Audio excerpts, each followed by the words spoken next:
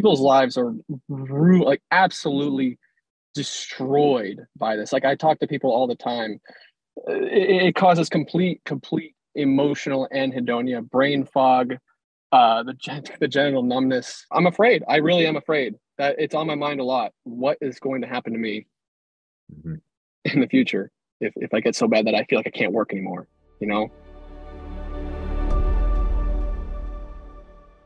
All right, what's going on, guys? This is Mark Millick here with the Moral Medicine YouTube channel. Today, we are going to be talking to Nick. Nick is a PSSD patient. He's going to be telling us his story and going through his experience with this disease. So, Nick, thank you so much for joining us. Hey, Mark. Thanks for having me on. I appreciate you very much. Yeah, absolutely.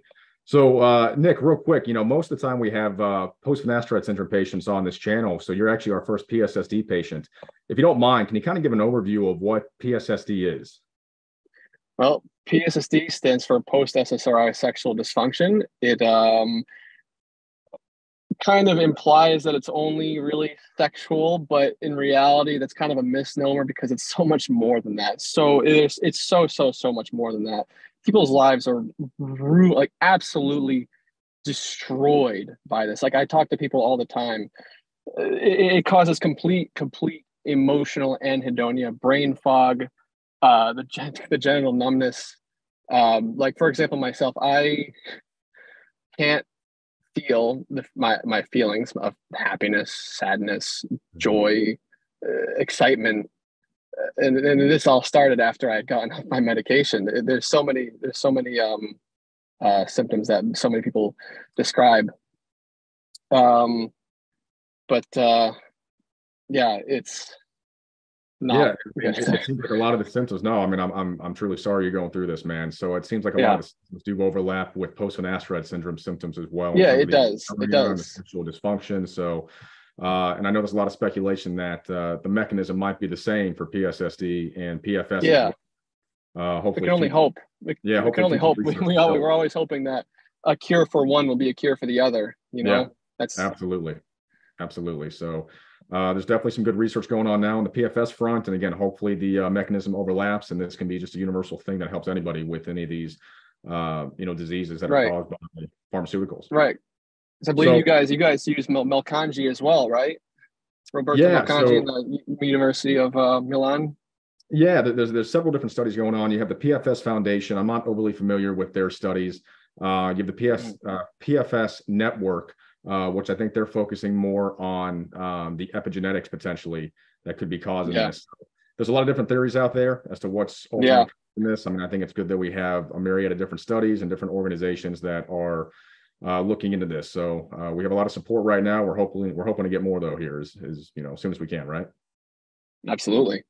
So having said that, what was your life like before you got PSSD? Well, I initially got on the medication because I did have depression and I did have anxiety. However, obviously, emotional numbness, not being able to feel any of my emotions, was never, ever anything that I'd ever dealt with before, especially the genital numbness. That is, that's not a thing. That's not a symptom of depression. You know what I mean? Right. But it I would say, relatively normal. Yes, of course, I did have my anxiety issues. Sure. Maybe if I had, maybe gotten some proper therapy, maybe I could have dealt with that better. But I think that in my case, I wish I didn't get on this medication. Sure. You know what I mean? But I had been working. I worked just like anybody else. I started the medication when I think I was 19 years old. It was in 2016. Okay. I started with Zoloft, I believe it was. I don't remember the dosage exactly. And I stayed on that for a while. And eventually I transitioned over to Trintellix. Okay. Both of those are SSRIs. Correct. Both of those are SSRIs. Trintellix, I felt like it worked pretty good. Honestly, for me, the antidepressants, it worked okay. You know what I mean? They did the job that they were intended to do. And I felt okay on them, and I had no issues with them personally. A lot of other people, you'll hear a lot of other sufferers of PSSD, they'll talk about how PSSD started after the first pill, which is from current science. They all say, you'll hear a lot of doctors say things like, how that's not possible. That's not pharmacologically possible, but it's Sure. it's obviously not the case, because there are Right. so many people who go on SSRIs, SNRIs, any kind of antidepressant. They'll go on it for reasons other than for depression. They'll go on Right. it for reasons other than anxiety, such as like they'll prescribe it for IBS, you know what I mean, stuff like that. Or if you have, I think they'll do it for sleep issues, or if you have if you ejaculate too fast, you know, stuff like that. Sure. Right. Right. Um, um, and then I know people who go on it because they're just they're just stressed out at school. You know, they're not depressed, they're not anxious, they're just stressed out. They'll have maybe a family member died. They're having too much going on in their life, right? They don't have anxiety, they don't have depression, and yet they'll get on this medication. And some of these people, I talked to one person. I actually interviewed. I don't want to say interviewed, but I had a discussion with a sufferer from Germany a couple weeks ago. He got on it. He's in a medical school himself. He took one pill, and that was when all the symptoms started. After one singular pill, he was just stressed out from school. That's why he got on it. Mm-hmm. Mm-hmm. You know what I mean? Unbelievable. Yeah. So my symptoms didn't start until I got off of the medication myself. Okay. And that was in 2020. And I never heard of PSSD. You know what I mean? I didn't. At the time it was mild. Okay. My symptoms were very mild. Okay. But I knew that something was wrong. You know what I mean? Like something didn't feel right. Okay, because off in your body. I know that feeling. Right, because like, you know, you look like any healthy young man. Like this is 2020. Then I was about 23 at the time. Mm-hmm. So I just remember I was like looking at women. I was like, why don't I feel the same way? Like, why do I not? It just felt like I didn't care as much. I was like, this is so strange. You know what I mean? Yeah. So I started, you know, I consulted Dr. Google, and I wanted to figure out what was going on, and I started finding things about post SSRI sexual dysfunction. Mm-hmm. I didn't have the anhedonia as much at the time, but the sexual symptoms were those were showing themselves. Okay.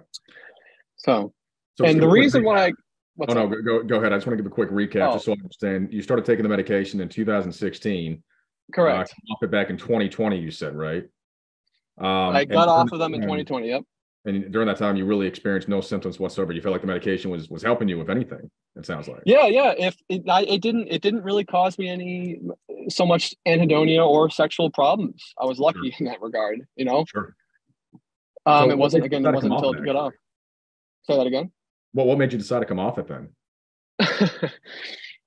Now, the reason why I got off is because one of my friends wanted to do like some drugs, I guess you could say. Okay, yeah, I'll just say it. Yeah. So, so I was like, yeah, okay, I want to be smart about this. I want to be responsive about it. Okay. Sure. I'm going to do some mushrooms. Okay. Sure. So, all right. Now, obviously, everything you read online says don't do these things if you're on an SSRI, SNRI, because obviously you don't want serotonergic, I believe the word is, these kinds of things to interact. You don't want to get serotonin syndrome. That's deadly. I've heard of serotonin syndrome, yeah. And yes. I've heard with particularly, I think mushrooms or psilocybin, they cause like an excess of serotonin to flood the body. Right. Exactly. I've actually heard it has a really bad chemical reaction to it. So right, that makes sense. Sure you were trying to do the right thing. You were trying to do the right thing. Yeah. So right. So I was like, okay, well, if this is a safe drug, you know, the antidepressants. I mean, at the time, I'm like, okay, sure, it's just antidepressants. If I'm going to get off them when I did my thing, I'll just get right back on them. As far as I knew, the worst that can happen was brain zaps, which if whoever's watching this hasn't heard of that, it's like, I haven't experienced them myself, but brain zaps, I guess from what everybody else says, it's like your brain literally feels like every so often, or maybe some people experience it more, where they're just literally feel like a shocking, like a very unpleasant, uncomfortable shock feeling in their mind. It's like a shock in the back of the head. I've had them myself. I had them when I was taking Finasteride, and it's absolutely. It happens with Finasteride? Yeah, it's not even listed as one of the potential symptoms, and I didn't know when I was taking Finasteride myself. I don't want to make this too much about myself, obviously, but sure. I took it for 15 months, and around month 8, I was experiencing the brain zaps, and it was horrendous. Wow. No idea what was causing them, but it's a really scary thing. Obviously, you're not really sure what biochemical reaction is taking place in the brain that could be what that could be affecting ultimately. So, Yeah, Right, I know what right. you're saying though. Yep. Yeah. So I did my thing. I took those, I took shrooms and all that. I had my fun. Um, but during this time, I started experiencing withdrawal symptoms as well. And mind you, I was off of them from October 2020, and then I ended up getting back on it in 2021. Okay. And the reason I ended up getting back on it in 2021 was not only because the withdrawals, the anxiety, the constant anxiety. Like I'd never had this kind of anxiety before.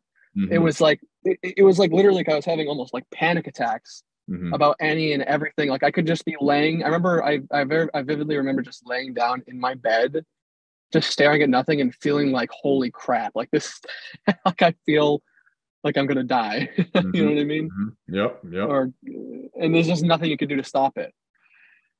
And again, before medication, never ever felt like that. So Mm-hmm. part of the reason I got back on in April of 2021 was because I wanted that to stop, and also because I had read on the PSSD subreddit that some people had, gotten back on. They had reinstated the medication, Right. and that ceased their PSSD symptoms. And I was Mm-hmm. just kind of, I guess I could say, I took a gamble and I lost. Sure. So So, that made my symptoms a little bit worse getting back on it. Just, so you got off in October 2020, got back on it April 2021. And then correct. from there, how long did you take it for? Are you still on it? I'm not still on it today. No. So from there, I took it. I was back on 10 milligrams of Trintalix. Now, mind you, before I got off in 2020, I was always on 10 milligrams as well. Um, Now in 2021, I got back on 10 milligrams, and I was on 10 until I think it was maybe October of 2021, where I dropped down to 5. I Mm-hmm. believe my symptoms got a little bit worse again from there. Sure. And then when I started kind of paying a lot more attention to the PSSD subreddit again Mm-hmm. in, I think it was June 2022, I Mm-hmm. decided to myself, okay, I'm never going to get better from this Mm-hmm. if I'm still on this medication. So I Mm-hmm. said, all right, you know what? I'll just deal with whatever this has to throw at me, Sure. and I'm gonna try to get off the medication. But this time, instead of going, mind you, in 2020, I went cold turkey. Mm-hmm. Okay. Yep. Um, so that was a big no-no, but I did that, you know, Mm-hmm. shouldn't have. So in June of 2022, I decided to start tapering properly. And I actually tapered very, very, very slowly. Mm-hmm. To the point where I actually went out and I went online and I bought a scale. There was a Wow. this precision scale that could measure up to like a hundredth of a gram. You know what I Oh, mean? I would just wow. like, Okay. Yeah. Yeah. yeah, and I would Very cut strictly and I would tapering make, off. yeah, and I would use some tools to kind of get the pill down to the exact pill weight that I needed to go down week by week or month by month. Mm-hmm. And I would get it right the exact same amount every single time. I made sure that it was the right weight. Right. And it didn't matter how little I dropped. This is the thing. It didn't matter how little I dropped, Mm-hmm. whether that was, a tenth of the amount of the pill weighed. I would always drop it by how much the pill weighed. So if I remember right, the pill weighed like 0.167 grams or some crap like Mm-hmm. that. Okay. Sure. Yeah. I Yeah. remember I dropped down to like 0.150 for a month, and then I went down to, and I had horrible, again, those withdrawals, that anxiety, I had that again during that time, just for that little amount, that little drop. Sure. Yeah. Yeah. And my symptoms would get worse. My PSSD would get worse. Mm-hmm. Mm-hmm. Um, and then I remember, okay, I would drop down a month after that. So this was July. I went down to like 0.140, and Mm-hmm. that was a little bit less of a taper. And I still had the bad anxiety. I still had the worsening symptoms of Sure. PSSD symptoms. Like what would happen? My emotional anhedonia, my libido, would get worse and worse. I would notice it just in Sure. parallel. It was like in parallel. Right. You know what I mean? Yeah. Yeah. Yeah. It would go down with each other. Right. I dropped down to 0.135 and then 0.130, and I realized, okay, I'm dropping this such a minuscule amount, and I'm still having these withdrawals and anxieties and crashes. Right. And then I remember I dropped down just 0.001, and I still felt it, you Mm-hmm. know? Wow. Wow. Um, and then this is where things started to get worse, like really bad. Okay. This is where things started to get really bad. Was I thought to myself, okay, I can't taper. This is like gonna, I keep getting worse and worse every time I do it. I'm afraid that if I taper more and more, every time I do, by the time I'm done, I'm gonna be like a zombie. Sure. Okay. So I figured, all right, I'm going to, I'm going to just go cold turkey again, just like I did before. Mm-hmm. And I thought to myself, all right, I don't want to have that horrible anxiety like I did before. Mm-hmm. I need to find something that is going to help me get through that while maybe someday the anxiety will go away. Okay. So Okay. what I did was I tried mushrooms again, and this was a very, very small dose. Sure. It was like zero point 0.3. That's like that's a micro dose. Essentially Okay. microdosing at that point, right? Yeah. Yeah, yeah. So okay, I was like, all right, this probably won't have any horrible interactions with that, especially from what I looked up. I made sure I looked up other people experience taking mushrooms while also on SSRIs. They said that a microdose is generally fine. Sure. Right. Um, and what happened to me now, what I deal with today, this was back in September of 2022, mind you, me taking these mushrooms. Mm-hmm. It started this weird issue that I know I'm not alone on because I've talked to other people where my symptoms are now getting worse and worse, Mm-hmm. and I mean week by week, Mm-hmm. where it's just constantly declining, constant. Like in parallel, like I've described in September. If I had things were not great in September, but if I had stayed like that, I probably could have lived like that for a long time and been relatively okay. Right. But Right. ever since then, ever since I took those mushrooms, it interacted with my PSSD in such a way that now I keep getting worse Yeah. and worse and worse. And now since then I experience genital numbness as well, which is continuously getting worse as well. Mm. Like I really can't, I have pretty much no libido. It's very difficult to feel things down there. Mm-hmm. I don't really feel much emotions. Like I know I can display emotions. I know you can Right. see it in my face that I'm displaying it, but I Right. don't feel it. You know what I Yeah. mean? Absolutely. Um, yeah, it's like I keep hoping like, okay, maybe it's gonna finally stop now, you know, but it just keeps getting, and it's so weird. It's like clockwork. It's like it's on a freaking schedule where it's so because I've been basically kind of trying to measure it out or write it down, and it seems like it's almost like every 5 days. It's so strange. Really. It's like almost between like 4 and 6 days. Mm-hmm. It's the strangest thing in the world. I I, don't know why. People speculate. Remember how you said we could talk about epigenetics. sure. People speculate an autoimmune problem. I've heard Okay, that like theory. it's our Yep. body attacking itself in some way that we Right. just science isn't 100% sure on. Sure. Sure. Because what else could it be? Like, why would it be getting? I took mushrooms back in September. Why is it still happening? Why am I still getting worse? It's now we're in May. That's one of the mysteries behind these illnesses is that for some people it gets worse progressively. Other people they stabilize eventually within a month or two. Some people they don't stabilize for a Yeah, year or two. Other people they get worse and they get better. Other people as soon as they hop off within a couple of weeks they get better. yeah, Um, it yeah. doesn't make any sense whatsoever. And whatever the mechanism is, I mean, so you said every 5 to 6 days you tend to get It's worse around that point. Like yeah. every week you're seeing yourself get worse. Right. It's very small. It's very small. Of Sure. I call them their crashes. Really, I call them that. Yeah. I'll notice that I'll have just even less libido, even less feelings. They're Right. less intense. I can feel them Right. just ever less and less. Right. And you keep mentioning anhedonia. That's something that very few people I think can understand. You can experience depression, you can experience anxiety, but to have absolutely no emotions whatsoever, to be completely blunted, with your emotions, where you can't feel love, you can't feel happiness, you can't feel joy, you can't feel anger, you can't feel sadness. I mean, to Yeah. have robbed of Yeah. that, it's essentially robbing you of the entire human experience. I mean, I, Yeah. I'd rather feel Absolutely. sadness at this point if I could. Yeah. But to not even feel that, it's like you just feel you feel like a zombie. Best way to describe it. Yeah. And on one hand, you could say that. On the other hand, I guess it's making the experience easier. I don't have to. Yeah, in some sense, it makes it It's less terrible in some sense.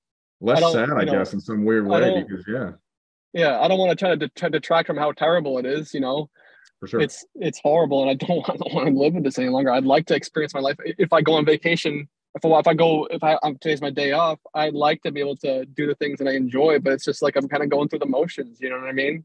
Right. And it's frustrating. I'm not really looking forward to anything.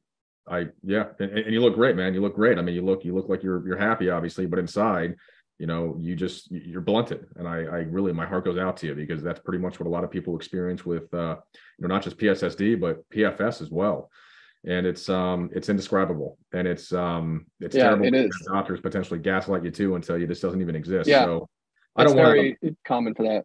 So let me ask you that. Have you gone to any doctors about this, or have you sought out any medical help? So with my doctor, because I'm expecting the gaslighting, so I kind of don't even really want to talk about it, to be honest with you. Because my doctor, I remember I mentioned something kind of just to see what he would say, and he said, I can't believe this guy's been practicing medicine for like 40, 50 years, 40 years. And he's like, SSRIs don't cause sexual dysfunction. What are you talking about? He's never even heard of PSSD before? No, most doctors haven't heard of PSSD. Unbelievable. But it's like everybody knows that antidepressants cause sexual dysfunction. It says it on the freaking pill. It says it on the bottle. Yeah, it says it like in the leaflet. And he was like, no, it doesn't. But my psychiatrist was I kind of went out of my way just because I just like said screw it, and I told her all about it, and she was actually surprisingly willing to listen to what I had to say about it. Sure. And I showed her like I showed her a page that had all the medical literature that dates back like years and years. Mm-hmm. You know what I mean? I was like, here's this. I was like, here's the group that I'm a part of. Here's the PSSD network. Mm-hmm. They're up and coming. They're trying to spread awareness, and all that. Here's the subreddit, has thousands of people on it. And she was like, "Oh crap!" She listened to it. Like, I mean, she didn't try to gaslight or anything like that. I think as a patient of PFS, I mean, if I just had a doctor acknowledge this, that changes the emotion a little bit. Maybe not the emotion, since I don't feel any emotions, but you feel a little bit better knowing that it's at least acknowledged by a doctor. You're being taken seriously, as opposed to being told this is all in your head. I've only had personally one doctor out of probably 10 I've seen who even acknowledged that PFS even exists. Really? Yeah, it's incredible. So let me ask you this, Nick. I mean, you kind of touched on this, but how has your life changed at this point with all this? Well, thankfully, I haven't really told any of my family members, to be honest. Oh, wow. I should. I don't know. It can be difficult. It's a lot to talk about. It's like, how do I tell this family member who I've been interacting with for years, like, oh yeah, I've been dealing with this. I just kind of haven't told you. When it comes to my friends, I've told a lot of my friends, they've all been open and receptive to it. Everybody I've talked to has been, thankfully, been receptive and understanding. I have a girlfriend. She actually knew about it before it got really, really bad. Sure. And we started dating even though she knew about it, which was awesome. Like I'm so happy to have her. Like she's not bothered by it. I feel really lucky to have her. That's awesome. That's yeah. So at this current point in my life, like I'm still trying to live it, day by day. I work 40 hours a week. I guess you could say I keep myself distracted. I try to play video games with friends or go out and do things like anybody else would. You know what I mean? It doesn't really, it has no feeling to it, really. Yeah. It's just not enjoyable. Yeah. That's for me personally. I know a lot of other people who struggle with working as it is. Like some people have this so bad, they have their brain fog. Thankfully, my brain fog isn't terrible. Sure. Their brain fog is so bad that they can't even work. You know what I mean? Or they're dropping down from, a couple people I've talked to, they're in university, they've had to drop down to a couple days a week or 1 day a week, Right. Fortunately, it hasn't hit me that bad yet, but eventually it could get that bad. I'm declining every week. Mm-hmm. So I'm afraid. I talk about this with my partner, my girlfriend, all the time. I say, like, what if this gets really, really bad and I can't work anymore? Like, how are we gonna go about this? You know what I mean? Right. And she's staying, remaining supportive of me again. and she says that she'll try to, cover my half of the bills, my part of the bills. Right. But I'm afraid. I really am afraid that it's on my mind a lot. What is going to happen to me in the future if I get so bad that I feel like I can't work anymore? That's why these diseases are so devastating, because they affect every aspect of your life. I mean, it takes your soul away in a sense. And I've heard of plenty of people who are essentially bedbound. They really can't even leave their house because their symptoms are so bad. They can't interact with people. Right. Type A personalities who were ambitious right. and they were in life and they had goals and ambition. Absolutely. And it just gets robbed from them. And to not be believed by doctors, where do you go from there? It's a really hopeless feeling. Right. So, well, I really appreciate you sharing all that, Nick. I know it's difficult. Let me ask you this. Did you feel like you had proper warning about any of these potential symptoms before you took the medication? I mean, when you got prescribed it, what did the doctor say? No, never heard of anything like this before in my life. Who the hell has? You know what I mean? Again, it wasn't until I did my own due diligence after it started. I had to, people say you shouldn't, consult Google for anything. Unfortunately, we have to, we're our own best advocate, really. You're right about that. You got to do your own research, unfortunately. I mean, a lot of people that were prescribed SSRIs or Finasteride, they didn't, they were told it was safe. They were told, you might experience, it's safe, right? Once you come off the medication, upon cessation, all those symptoms will go away. And then what happens when they don't, you're told it's on your head at that point. Yeah. So what we need most is we need awareness and we need research yesterday. We need that. We needed that years ago. And that's why, one thing that keeps me hopeful is the groups that are out there that spread awareness. So again, I do some work with the PSSD network. Now they started back in August of last year. I joined up with them in like September or October. Sure. With them, and it keeps me hopeful because they are very, very, very committed to spreading awareness and trying to get this done. Like there's some of those members, they're working tirelessly every single day. Like they're so committed. And honestly, I wish I had the same motivation that they did. I wish I could. Sure. And I'm so thankful for them. The guy who started the group, I'm so thankful for him to put in the amount of effort that he has to get that all started. So yeah. And the groups and the many groups before that too. Yeah, absolutely. Let me tell you this, Nick, you are contributing tremendously by, going on video here and talking about your story and telling everybody about this. I mean, this is what we need to build awareness, obviously. And we have more and more people stepping up every single week who are willing to tell their story. And, any stigma that's associated with this is being lifted. So I think it's only a matter of time now. So I really appreciate you coming on here and telling your story. Do you have any closing statements you want to say before we hop off here?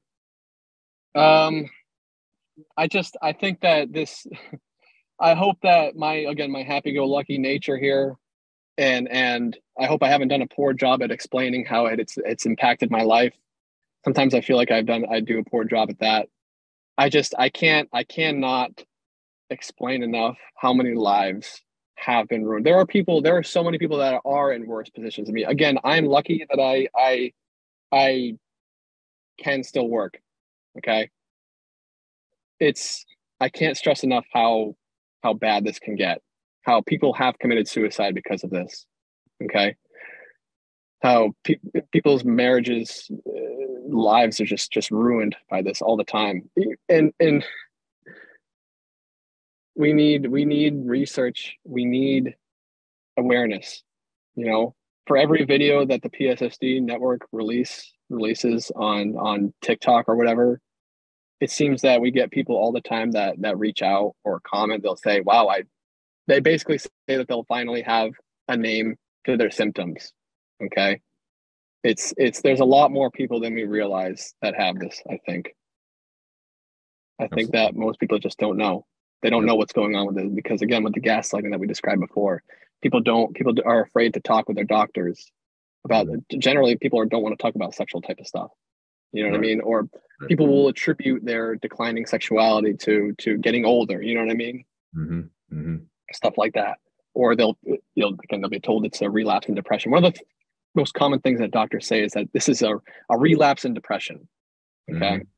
Which is just complete completely bogus. Again, genital numbness is not a symptom of depression. Right. Okay? Absolutely. And plenty of people take these medications for reasons other than depression. Yeah. You know? Well, Nick, I really commend you for your courage, and thank you so much for coming on here. We really appreciate your time. Absolutely. Thank you so much for having me on.